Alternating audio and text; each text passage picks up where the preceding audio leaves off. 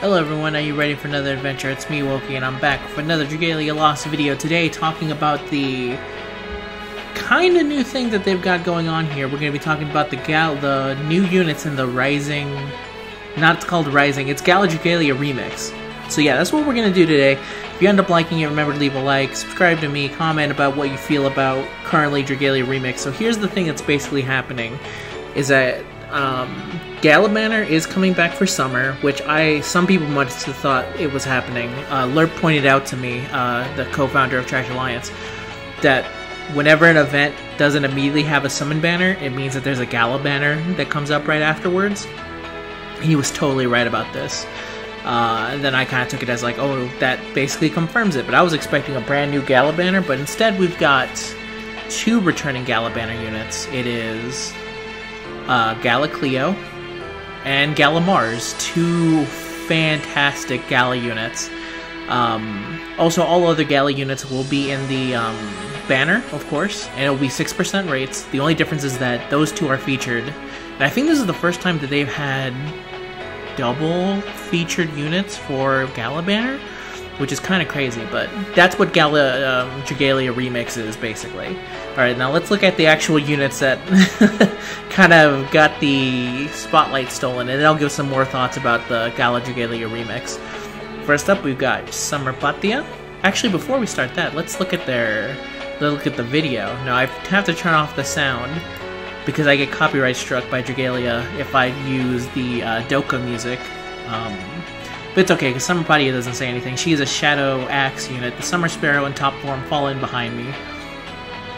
She looks wonderful. We have the Wave Riding Archer, which doesn't make any sense, but sure. Summer Mikoto, fantastic looking man. Look at this beautiful man stepping out into the beach. Blue waters and blazing sun are both a part of me. We can tell because you've gone in a little bit less dark. Alright, so yeah, that's their stuff. Let's go into what they actually do. So this is Summer Patia. She is or Patia? I don't know. I call it Patia because it reminds me of my sister's name.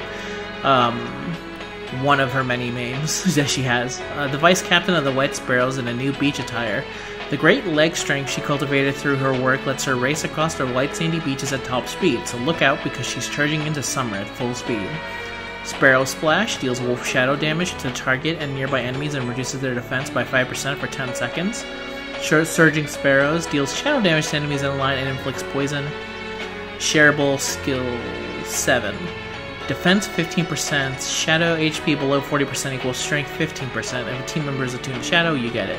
Sparrow Spiker 2, increase defense by 5% and grant the user a unique Force Strike that has 3 increasingly powerful charge levels. Movement is possible while charging. Using Sparrow Splash grants the user the Seaside Spirit effect. When this effect is active, the user's next Force Strike will inflict poison. This effect cannot be stacked and will be consumed on use. Paralysis resistance 100%. And Poison Edge and Anti-Poison Strength 2. Wait, Poison Edge and Anti-Poison Strength 2. Increases the chance of inflicting poison by 60% when the user's HP is 50% or above, and increases the user's strength by 15% for 10 seconds every time the user tries to inflict poison on the foe. When the affliction is resisted, after activation, the ability went on acting again for 5 seconds. That's kinda crazy. Well, not crazy in a way. Oh, I just realized that the screen was blocking a little bit of it. Sorry about that. This is kind of nuts.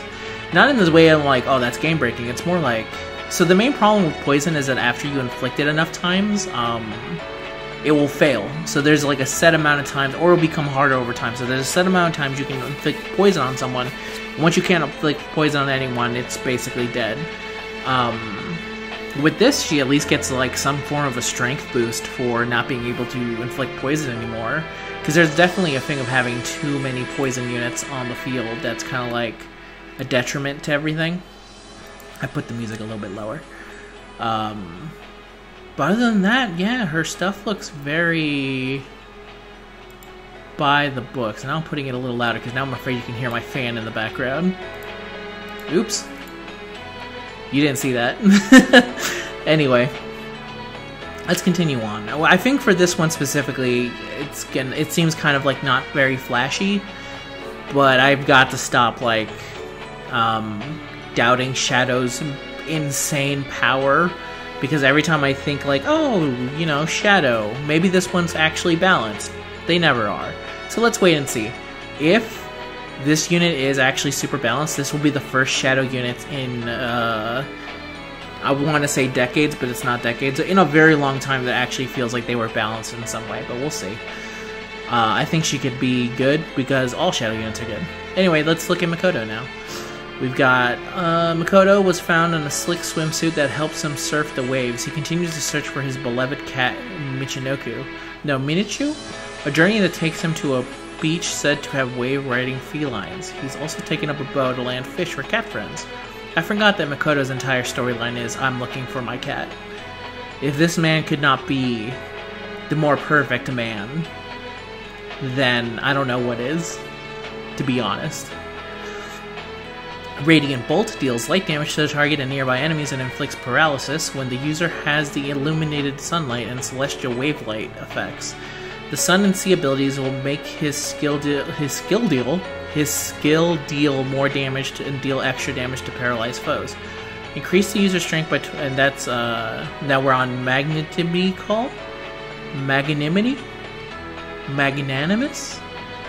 Magnanimity's Call, something like that. Maga's Call, no, that's bad. Magma Call, there we go. That's nowhere near correct. Increase the user's strength by 20% for 30 seconds when the user has the illuminating sunlight and celestial wavelength effect.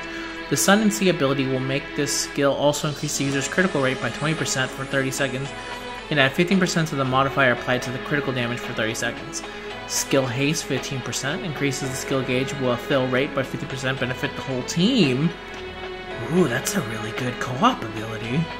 Chain co-op ability. Does no, wait, I'm dumb. Every bow unit has this. I just never use bow. That's why I'm like, oh my god. If it's not, you can correct me, but I'm pretty positive every bow unit has that. Paralysis equals shadow resistance 8%. Sun and Sea 2. Oh boy, let me drink a little bit of this Dr. Pepper. Okay. There was nothing in the Dr. Pepper. Increases defense by 5%, grant the user a unique Force Strike, and grants the user the Sunlight effect for 12 seconds at the start of quest. Using a Force Strike while the user has Sunlight effect grants the user the Illuminating Sunlight effect, which will not stack. After the Sunlight effect ends, the user will be granted the Wavelight effect for 12 seconds. Using a Force Strike while the user has the Wavelight effect grants the user the Celestial Wavelight effect, which will not stack. After the Wavelight effect ends, the user will be granted the Sunlight effect for 12 seconds again. If the user has both the Illuminating Sunlight and Celestial Wavelength effect, the Radiant Bolt and Magma Call, will be powered up. Using either powered up skill will consume both Illuminating Sunlight and Celestial Wavelength effects. Sunlight and Wavelength will not be extended by buff time abilities. Curse resistance 100%, reduces susceptibility by curses by 100%. Paralyzed Shredder increases critical rate by 20% and adds 15% to a modifier applied to the critical damage against paralyzed enemies. Okay. Huh. He looked like he could be pretty fun. Especially once Bo gets the changes where they can Force Strike and move around, he'll be really good. I think they might have already got that, but I haven't checked, to be honest, because I don't use Bo very often. But they are planning on changing that, so... he seems good, and he looks real hot, so I think that's all you kind of want from a summer unit. Light's in a weird place because they don't have an Agito, and nobody runs, there's absolutely zero reason to ever run the one event that requires light, because Cayenne is so stupid easy that it's actually easier to beat Cayenne and get a better weapon from Cayenne than to actually hassle with the fight that uses light units. So, that's unfortunate, but that's the way of the game. And then you already know what Galaclea does. She uninstalls the game if you get her. She's very good. There's no reason to play. And Mars is the exact same. So, except for fire. And you can put them on anyone. Okay, serious time. Galacleo's still very good. I don't know if it's the case anymore, but a lot of people I remember were constantly pulling on Gala banner after they already pulled the feature Gala unit because they wanted Galacleo. So... this at least says to me that they brought her back because they knew people wanted her specifically back first, which is why we didn't get Gala Cerise as the first one coming back. So it makes sense. I'm perfectly okay with that. I need Galacleo, so this just makes everything good for me. she's super powerful. She's still super powerful, even with Gala Alex. Gala Mars is almost, I think, the only fire dragon any fire unit will ever need or want, except for maybe Halloween Lowen. But he's insanely good. This stupid ability that can make him charge, which apparently also Summer Siren has this ability as well, or regular Siren. I forget. People corrected me, and I don't remember because I don't use either Siren. And this ability here that gives him back all the skill gauge by 100% when you're done shapeshifting is just stupid. He's such a stupid dragon. He is so unbelievably dumb. Both of them are good. So, Dragalia Remix, how do I feel about it? Let me put it in this kind of way.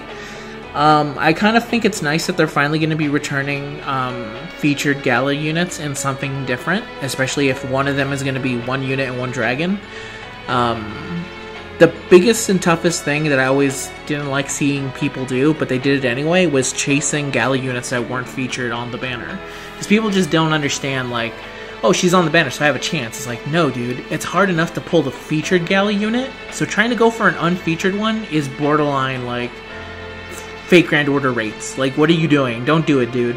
Like, don't go for it. Never chase something that's not featured. It's not a smart play. So, yeah. And it also increases the rates, which I had a talk with Lerp about this, but apparently 4% rates is better for selecting, for, like, single characters or something. He's a math man, so he knows. 6% is better if you just want any unit in general, but 4% is better if you want specific units or something. I didn't fully pay attention to what he had to say, which Lerp is used to at this point. He doesn't watch these videos, so I'm fine. But yeah, that's the end of today's video, everyone. I'm going to be pulling, obviously. Hopefully I can get one of two of the summer units, and maybe Gala Cleo. But if I get either one of them, I think I'm dipping, because as much as I want Gala Cleo, I really don't need Gala Cleo. So, that's the end of today's video. Remember, again, if you ended up liking this video, leave a like. It helps me a whole bunch. Comment about how you feel about Gala Dragalia Remix. Which Gala unit would you like to see returned back? Or is kind of like, oh man, someone just rolled Dion, which is very unfortunate in Fate Grand Order. So that's my time to send. So that's the end of today's adventure, everyone. Have a good night, and I'll see you guys in the next one. I say good night because it's literally nighttime for me. Later.